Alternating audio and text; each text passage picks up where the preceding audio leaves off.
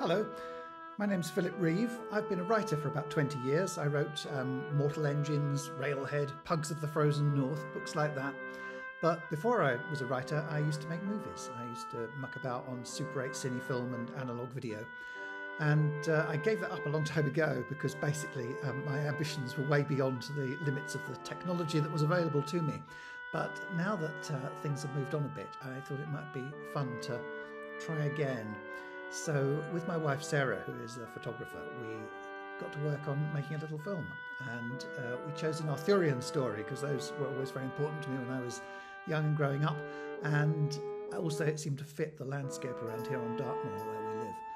And kind people let us film on their farms and in old medieval buildings and things. And we gathered some actors and a bunch of friends together and got to work. And we filmed for about a week last October and November, and then a couple of days of pickups this year.